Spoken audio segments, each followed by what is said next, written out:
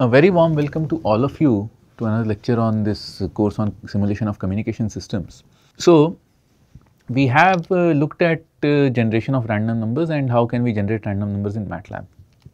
But at the same time, we have also tried to tabulate the outcomes of discrete random experiments such as the roll of a die and the throw of coins, etc. And we have seen some success in plotting them as bar plots or as stem graphs. So, that is there, but the question is that so the tabulate approach, I should first mention the tabulate approach. The tabulate approach is good for discrete random variables. That is, if the random variable takes values from discrete set, then it tabulates those values well and you can even see percentages, that is fine. But case of a continuous random variable, we are in trouble because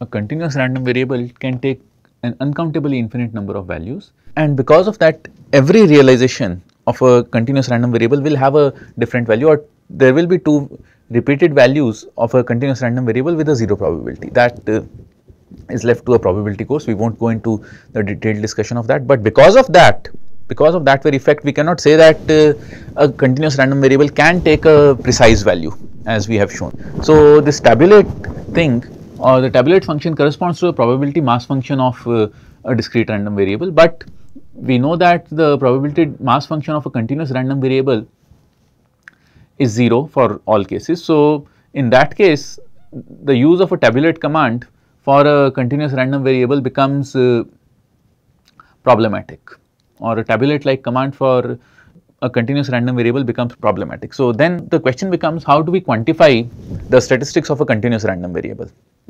So, to answer that, when we talk about a continuous random variable, we say that the PDF gives the weighted probability weighted by 1 over delta x of x taking value between x and x plus delta x weighted by 1 upon delta x.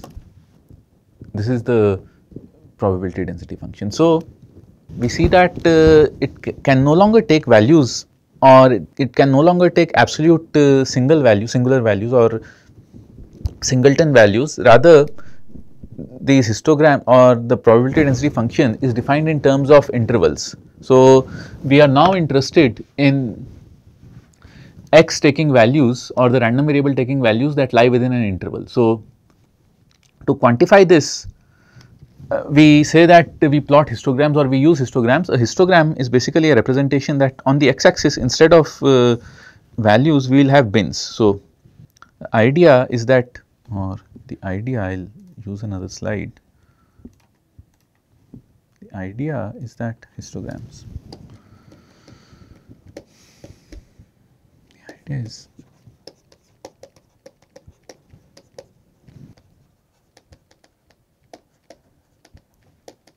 into bins and count of x lying within bin. So, how do we do this? So, find the count of x lying within a bin. So, how do we get about doing this? The answer is simple. We will actually let us rebuild this from scratch. So, let us say this is program, this is the program to display the histogram of,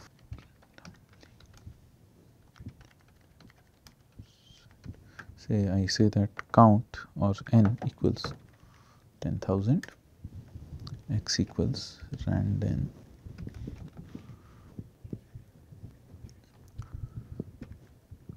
this. So, now I want to generate a histogram for this. So, the first thing I do is I will define a range where this lies. So, this is much like a quantizer you might have done in your communication systems theory course, that say we define x min as the minimum value of x, define x max as maximum value of x, and I divide this into, say I use, so I have to use L steps. So, now I get a range that x can take values between x min and x max, that I know. So, I will now divide this into L bins or L intervals. So, delta that I take as the step size is x max minus x min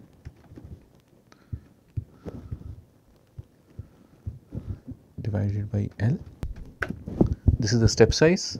So, I have now divided this into intervals, or this delta is the gap between two intervals. So, I can say that x lower limits of each interval are x min plus, or the lower limits of each interval are 0 L minus 1 times delta bin centers plus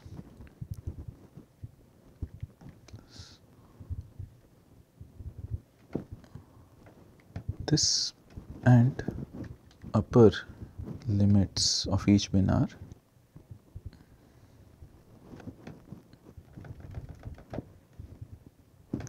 one to L. This. So, I will also do that customary clear screen, clear all.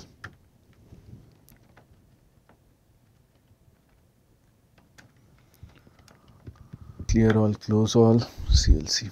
I will do that, and with that let us run this.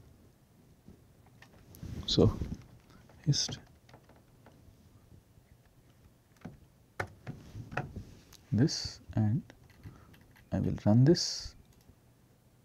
So, this and lower limits you can see coincide with minus 3.87, which is the minimum value, and the upper limit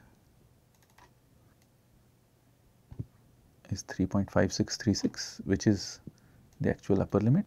Now, what we will do is we will test that we will take a, so for C1 in, we create an iterator 1 to n, for we take each x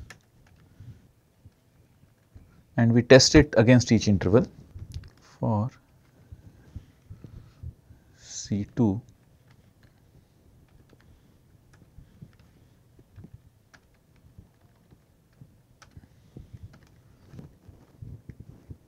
if x C1 is less than upper limits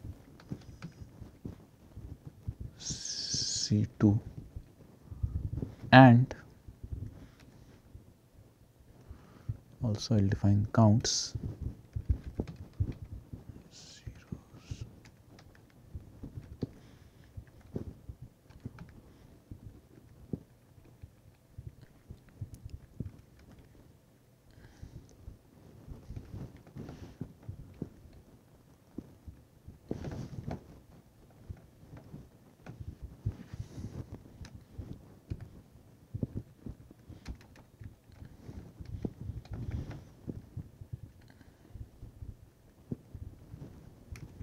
Then counts C2 equals counts C2 plus 1. This I'll run and run. So this gets updated dynamically. Actually, I should stop this here and semicolon run. This has run. So this you can see results in counts that increase to a limit and then go on decreasing, and we can plot this as plot bin centers on the x axis and counts on the y axis, and copy. I'll use bar here. So since we got a graphics error earlier, I will use the PowerPoint presentation where I have a similar code and show that the histogram looks like this. This you could inspect from our code. This is a similar code with slightly altered variable names. So bin cent, bin min and bin max. We had used lower limbs, upper limbs and bin centers. So bin centers remain the same and bin min and bin max are changed. So instead of samples I had used n. Otherwise, this is the same code and this gives a similar return. The only difference being that this is for a different set of inputs, but this is an inefficient implementation of the histogram. We will look at an efficient implementation of the histogram along with how to compare these two implementations in the next lecture. So, that is all for now. Thank you.